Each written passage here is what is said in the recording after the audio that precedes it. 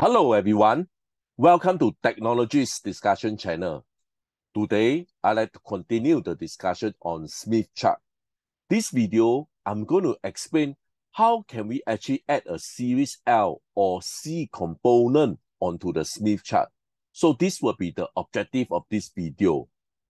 This is a part 3 series discussion on Smith chart. The earlier on series discussion on Smith chart, I have put the playlist under the description.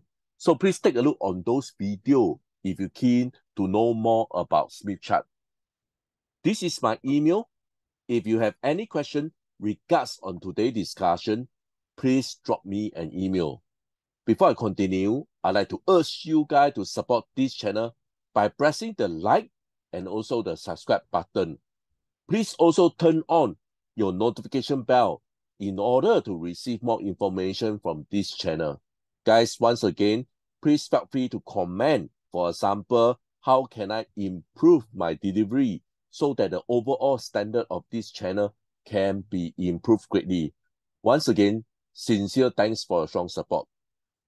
Okay, let's start by doing the first example on the Smith chart. Okay, before we discuss on adding series L or C onto the Smith chart, let's start by a little step, how to plot all the points onto the Smith chart. Over here, you can see that we have 4 points that are required to be plotted onto the Smith chart. So the first thing that we're supposed to do is we need to normalize them. Typically, we need to normalize to 50 ohm before we can start to plot the points onto the Smith chart. Okay, so these are the 4 points that are required us to plot them all on the Smith chart. So the first thing we need to do is we normalize. So over here, you can see that what we need to do is basically all the points just divide by 50. Okay, for example, 90 divided by 50, I get actually 1.8. Okay, 30 divided by 50, 0.6. 20 divided by 50, which is 0.4. So I have all these 4 points, which is actually normalized to 50 ohm. So now I'm ready to plot all these 4 points onto the Smith chart. Okay, I will go slow, step by step, so that you are able to follow me. Okay, first thing, what I supposed to plot onto the Smith chart will be 1.8 plus J0. Okay, over here, I can see that since that is just only the resistivity value, there is no reactance value. So therefore, I know that they will actually happen onto this resistivity line here. So over here, I look hard on the numbers. Okay, over here you can see that this 1.2, 1.4, 1.6, 1.8. So here I am. So I actually plot the first point, which is 1.8 plus or minus J0 here. Okay, so this is the first point that I actually plot onto the Smith chart. Next, okay, I need to plot this point onto the Smith chart, which is 0.6 plus J0.4. Okay, again, this point here, I will be looking hard at the resistivity line. Okay, so I need to search for 0.6. So over here is 0.3, 0.4, 0.5, and here am I, 0.6.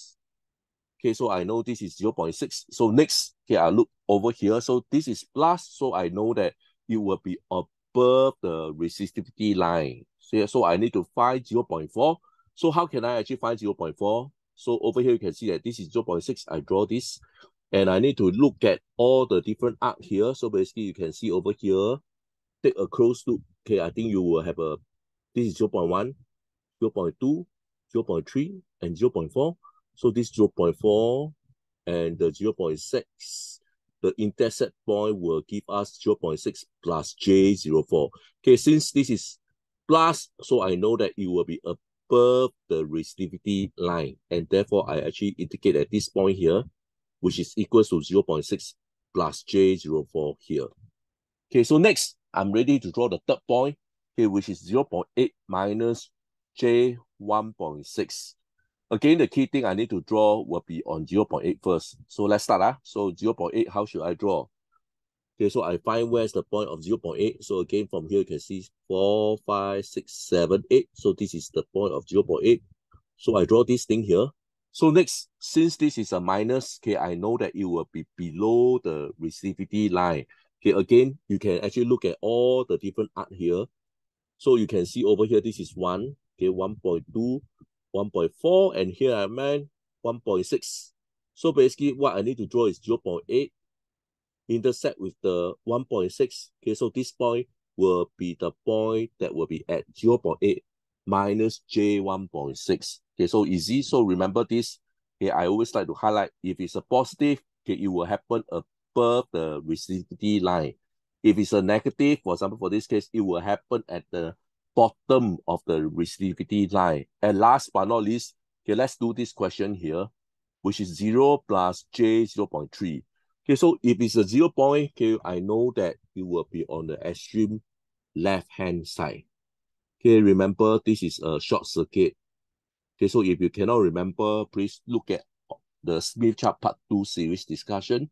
So this is 0 point, and what I need to do is basically I need to find the 0.3. So 0.1, 0.2, 0.3, and here am I, the point here, which is 0 plus J 0.3. Okay, so with this, okay, this is basically a very simple example how to plot all the 4 points onto the Smith chart. First thing you need to do is basically you need to normalize them. So after you normalize them, then you are ready to draw all the points onto the Smith chart. Okay, so hopefully this gives you a very clear indicative example. For example, the first point is only purely resistivity line. Okay, so the second point is basically will be above the resistivity line because it's a plus term here. The third term here will be below the resistivity line because it's a minus J component. And the last component here is basically the reactance. Okay, sorry, the resistivity is 0 and have only the reactance, which is 0.3, and therefore you have this point over here. Okay, so hopefully this is a very clear example how to plot all the points onto the Smith chart. So next, okay, coming back to the example 2, okay, we need to do this slightly harder. Okay, so what I need to do is basically I have this impedance, okay, which is 0.3 plus J 1.0. Okay, so what will be the final impedance after I add a series capacitor minus J 1.8 into it? So in short, this is the original impedance I have. So what I need to add in is basically I add in a series capacitor over here that look like this. So in terms of calculation, it's quite clear. Okay, so what I need to do is, since this is all the reactants, okay, I combine this reactant together, and therefore I know the outcome or the resultant will be minus J 0.8. Okay, but in terms of Smith chart, maybe I'll say that it will be much slightly difficult to understand, or maybe difficult to do this step, okay, compared to the mathematical way, which is quite clear cut, okay, because this is inductor, this is a capacitor. So what I need to do is I combine the effect of these two reactants together, and in the outcome, I actually has the capacitor effect, okay, of 0.8. Okay, so how can we actually do this onto the Smith chart? Okay, for example, I guess that you know how I actually can plot this point. Okay, for example, I need to plot this 0.3 plus J 1.0. Remember, okay, 0.2, 0.3, I look at the resistivity line. Okay, I find the 0.3. Next, since this is a positive, I know that it will be above the resistivity line. So next, I need to find the value 1. So over here is the 1. So basically, the 2 points that they intersect will be the point 0.3 plus J 1.0. So now what happened here is basically I add a series capacitor onto this impedance.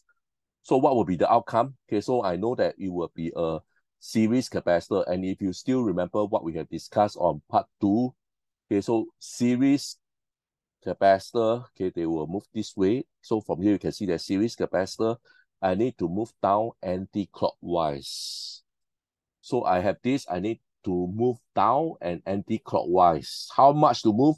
I need to move by 1.8. Okay, so over here, I will be moving 1. Okay, after that, I will be moving another 0.8. So therefore, over here, I know that the final outcome will be 0.3 minus J 0.8, which is illustrated as the mathematical way. Okay, so hopefully this is clear. So basically what you need to do, okay, you need to refer to this chart, okay, whether is it series C or series L, depend on the outcome. So you basically need to adjust it accordingly. So for example, for this case here, initially I have an impedance of 0.3 plus J 1.0. I need to add in a series capacitor. So with series capacitor, I know that I need to move down anti-clockwise by the value of the capacitor 1.8. So I know that I need to move 1.8. So the final outcome, I'm actually at this point, which is 0.3 minus j 0.8, which is the same as the mathematical way that I've calculated earlier on. Okay, so this is the example 2, adding a series capacitor onto an impedance. Next, let's move on to example 3. Okay, again, I'm given the Z value here. Okay, so what happened here is basically I have this impedance. I actually add in a series inductor of 0.9 onto it. So what will be the outcome? So over here, you can see that basically this is a resistor 0.5. Okay, they have the reactance of minus J 0.7 here. So what I need to do is I introduce a series inductor onto here.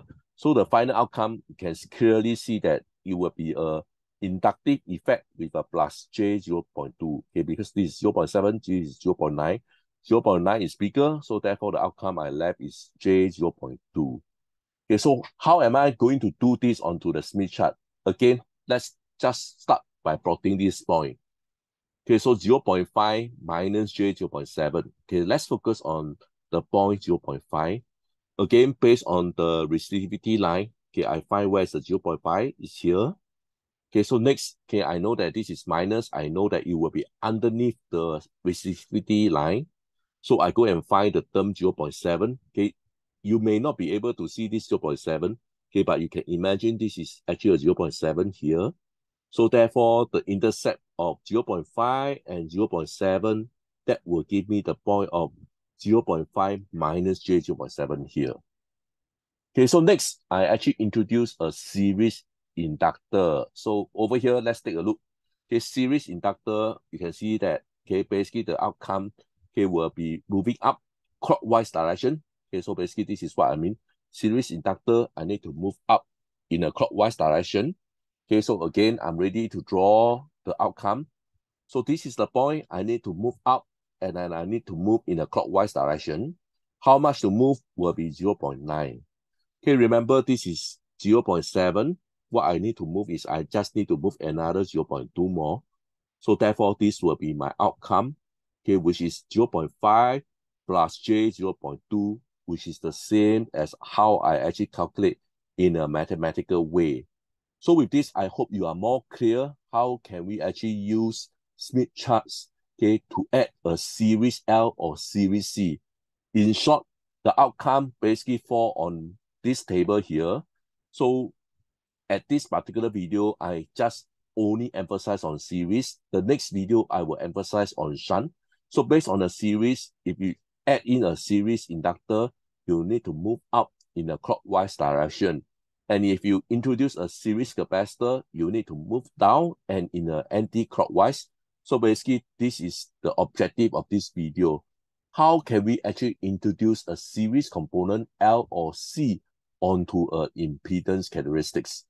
With this, I'd like to end my discussion. Please help to like and subscribe.